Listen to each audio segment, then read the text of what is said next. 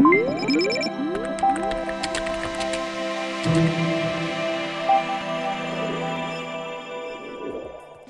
name's Vidas, and today I will show you how Teamhood can be used for full life cycle of your projects. And it can be used by any stakeholder, because it's that easy. So, to model and make a good example, I chose two different types of projects today. First, you already see on my screen, it is like a medium-sized, a bit more complex project example, which tends to be found among our customers who work in engineering, IT, technical or biotech industries. And then they usually take between 6 to 24 months and involve at least 5 different people working in parallel on the project. And the second example are smaller projects, which we tend to find among agencies who deliver some sort of service, and they're very focused on throughput, on efficiency, because they have around between 10 to 100 of small projects each year, and those projects take between 1 and 6 months, and there are at least 2 people working in parallel on the same project. And in the first case of this medium-sized project, I'm showing you a classical Gantt chart, well, because that project requires more detailed planning and scheduling between tasks, dependencies, milestone setting, and also creating these neat charts to share and confirm with our customers. While the smaller ones, as I said, we focus on throughput, so we need to visualize the workflow, what happens from the idea to actual successful project finishing, and we want to visualize all that work in single board, so we can scrum with the team and solve impediments, make scheduling changes, and reassign people if needed. So I've already introduced you to 2 different features. One is Gantt, the other one is Kanban. Let me dive in a bit into Gantt. So on the left side here, you see project work breakdown structure, which includes tasks and 3 task groups. We call them rows. So in this case, I have procurement, logistics, and quality assurance. And in each of those rows, I have items which are required to be finished to make that stage successful. And each item in here, it has some sort of, information inside of it, as well as like a hierarchy. So if I have a bigger item, which requires to be broken down further, I can do that with sub-items and keep that unlimited nesting in Teamhood. That's very powerful, and you can actually model very complicated and large projects in our system. Then, when you agree with your customers that this is the good project plan, this is what you're gonna commit to, you want to save it as baseline. So later you can compare it and see what were the differences during the road to success. And maybe if something got delayed, you can always compare and see, okay, so which things impacted our project finishing 1 week later than we anticipated. And you can identify how many days things got finished later or earlier, luckily, instead of actual plan. Then, it's a very simple structure what I'm showing you. Each item just has a title and the percentage of completion. But you can add more things to it, like we call them fields, and you can even add custom ones which you create yourself. So in this case, I will add assignee and priority fields. Assignee is a default one where can I specify who is actually responsible or who is actually going to perform the work. And then priority is just a custom drop-down field which I will use to identify which items are more important than the others and which things we should focus on. And the same can be done in the Kanban view, where we have our smaller projects as items. I can toggle various fields to be visible here. Same way I can toggle priority to be viewed among the items. A very neat feature that I would like to see you is our expanding swim lanes. So for instance, I have my small project and it's in planning stage. I don't want to focus too much on details, but when we start working, I want it to expand so all these details become standalone items, and then I can work with them as standalone Kanban cards. until all of them get finished and my small project gets finished. That's very powerful when you need to visualize large amount of data and you need to preserve space on your screen, which you're using for project management. If we go further, we should look what's inside each of those items. And each item can have various things defined in it. So maybe let's open this one. It's a good example because it has a bit more data. I can specify rich description, you know, what is the specification for this work. I can attach files like this image attached in such case. I can use tags both for like figuring out like additional information which can become very useful for people who will do the work, or I actually can use them to tag things which I will later use for reporting. And believe me, tags are especially useful when you need to do some sort of reporting and slicing your data.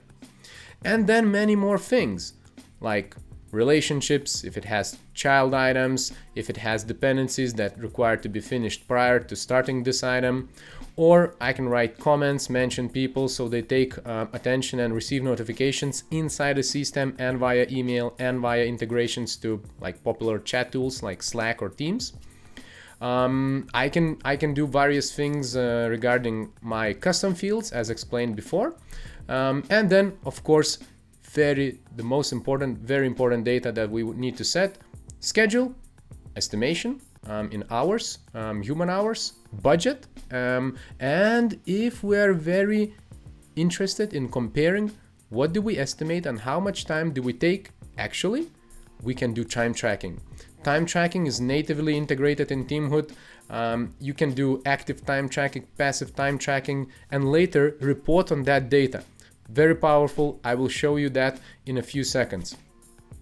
Having covered items and our projects, on the left side, by the way, what you see, it's my company, fictional company, which I call just Eastwind Incorporated. I have 3 projects, Project Neptune, then I have a dedicated like project board where I put all my smaller ones, as I just showed you, and I have a third one, which I just called Wind Farms. It's also like a separate project. It's very good to group those projects because then this workspace, Eastwind Incorporated, is like a portfolio. And by having multiple projects in the same portfolio, I can create so-called workspace views. And each view is a specific way or a specific perspective into your project data. Like just the one I just opened. It's Workload. So I can collect data from all the projects inside of this portfolio, and I can see what people are doing or what kind of plans they have for each week. If we measure estimated hours, it will also create you an understanding where do you have extra capacity and where people are already overloaded. And you will be able to quickly redistribute tasks in this view without switching back and forth from project to project. This is extremely powerful, super loved by our users. I really recommend looking into it. It can save you a lot of hassle when projects get blocked just because of simple things and just because of lack of resources. And by the way, if you're using tags, you can use them as machinery resources, because what I'm showing you here are human resources. So it's based on users, on people who work in the system.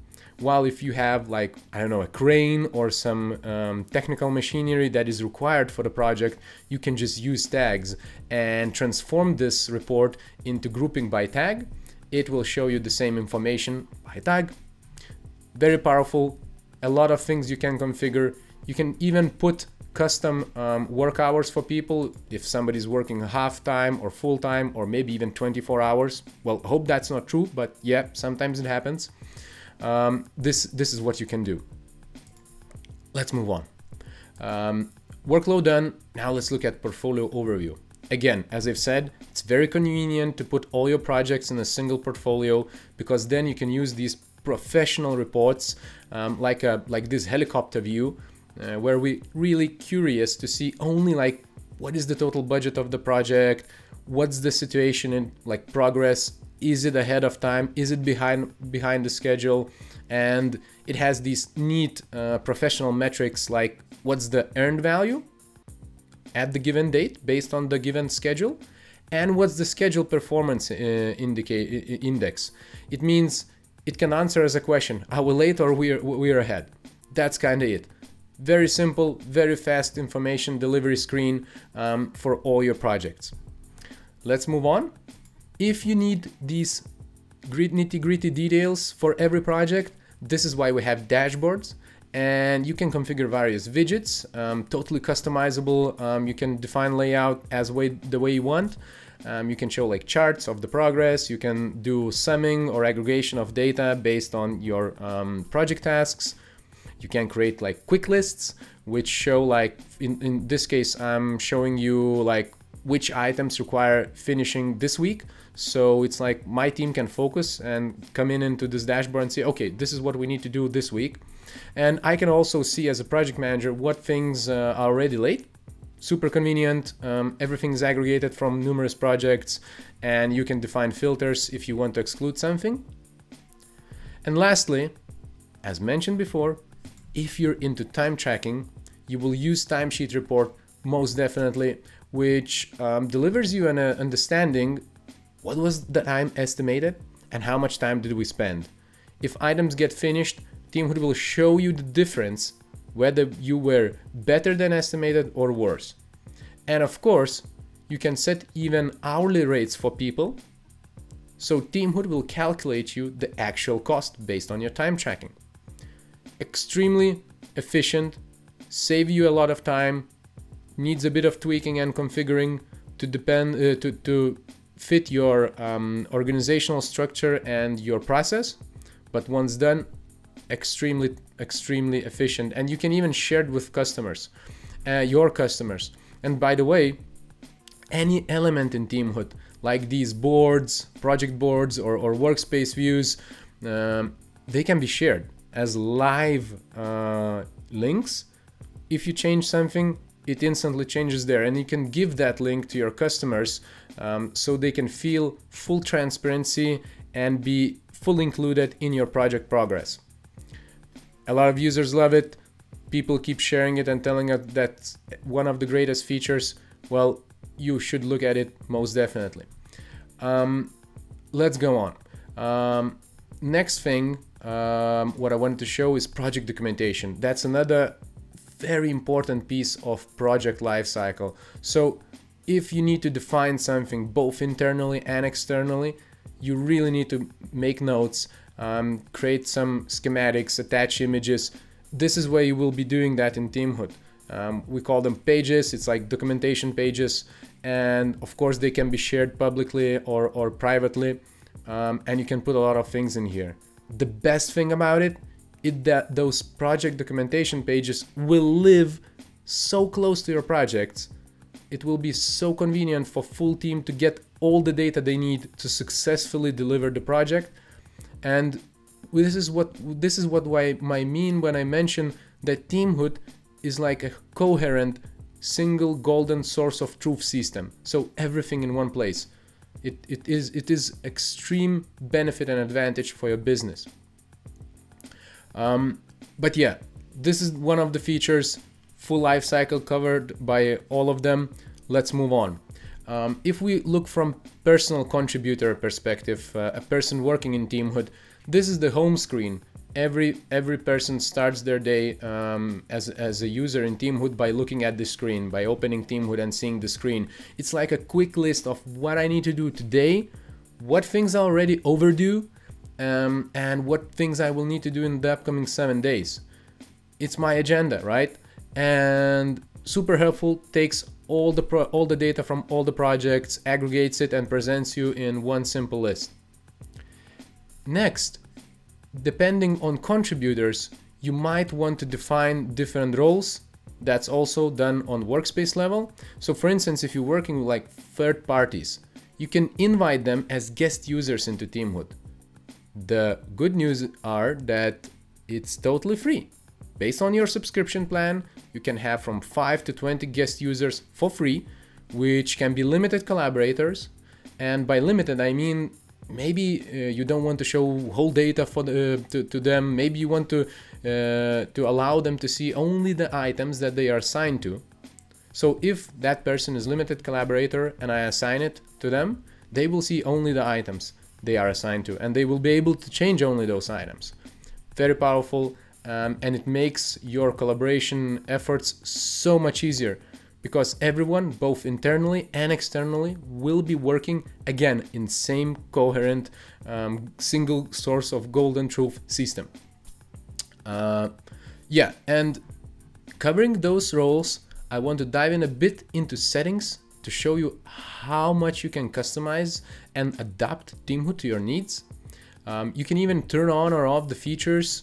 You can define custom fields to allow creating specific data, which is really specific only to your company.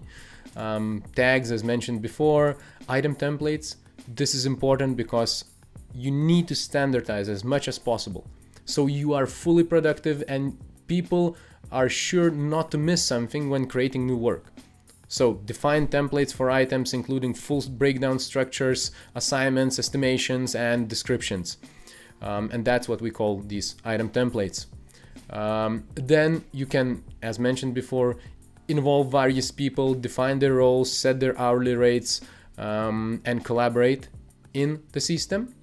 And most definitely you can integrate and automate things around Teamhood. So definitely, if you mention people in comments, if you write comments for other people's items, they will receive notifications both in the system. They can integrate with popular chat tools like Slack or Microsoft Teams. You can integrate with our API and do your own syncing of workflows. You can definitely leverage Zapier, which includes like 3,500 different business tools for integration with Teamhood, to make that data flowing between your business systems. And of course, you can do a lot of personalization based on user needs, what they receive, what kind of information, and what kind of views they prefer, so they can customize on personal level. So there's far more to cover. I just wanted to do a short walkthrough of what do we have in Teamhood and why do we call it like a full project lifecycle system. If you need more information, please look at our other videos or just book a meeting with us. And yeah, just, give Teamhood a try and make your projects a success. Thank you.